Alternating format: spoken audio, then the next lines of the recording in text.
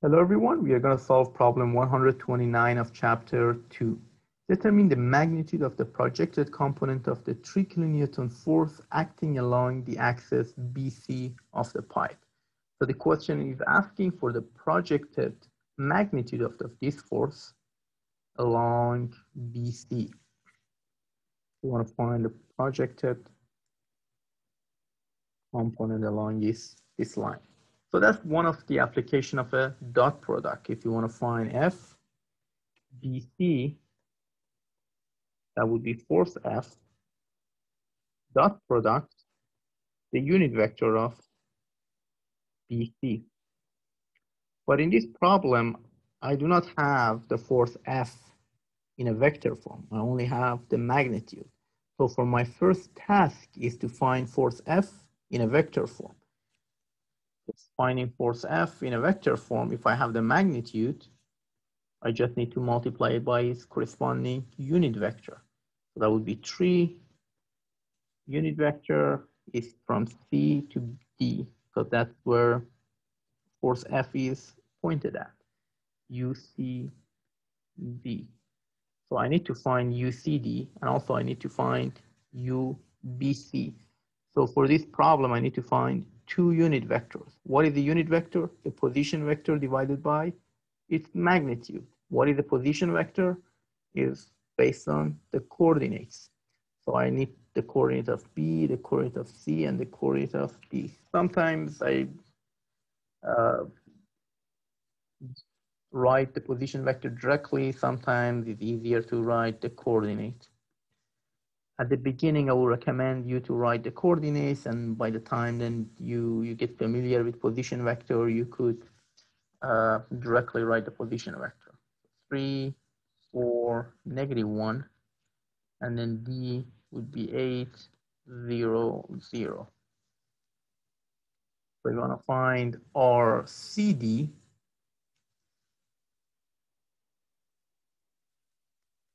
which means that the coordinate of D minus the coordinate of C. So the coordinate of D minus the coordinate of C. So 8 minus 3i, 0 minus 4j, and 0 minus -1k.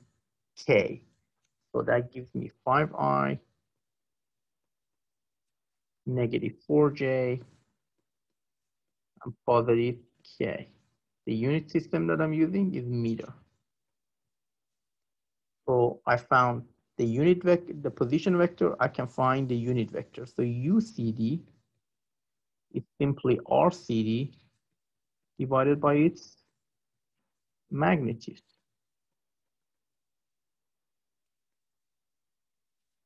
I need to divide this vector by its magnitude. So 5 divided by the magnitude, 4 divided by the magnitude of the vector, and 1 divided by the magnitude. So that would be 5 squared, 25, plus 16, plus 1, which gives me a square root of 42. So that would be 5 square root of 42 I -4 square root of 42 j, and 1, so just write k, square root of 42. That's the unit vector. And the unit vector does not have any unit. So that's UCD. So I found one of the unit vector that I was looking for. The next unit vector that I need to find is UBC. And again, unit vector is the position vector divided by its magnitude. So I need to find RBC first. So RBC means the position coordinate of C minus B. So that would be 3 minus 0, 4 minus 0, -1 minus 0. So it's just the coordinates of C. So that would be 3i, 4j, and negative. And the unit vector would be this vector divided by its magnitude. And the magnitude would be a square root of 9, 16, and 1. So UBC would be 3 divided by its magnitude, which would be 26, square root of 26, plus 4, square root of 26j negative k square root of 26.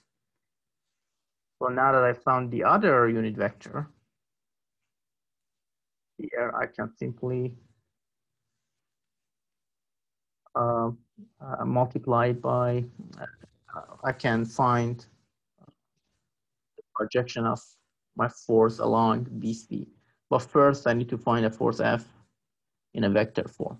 This I just need to multiply it by 3. That's a scalar multiplication with the vector. So force F, all right, force F, just 3 C from C to D. So that would be 15 square root of 42 I negative 12 J plus 3 square root of 42 K. And here, because I multiplied by force, now I have the unit is kilonewton, so it's no longer unitless.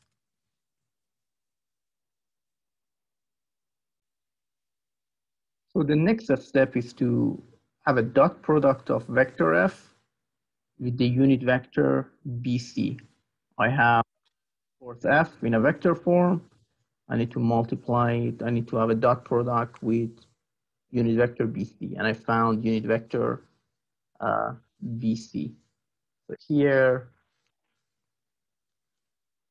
F, force F,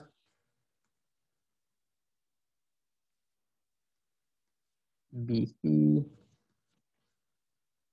parallel components, it would be force F dot product UBC.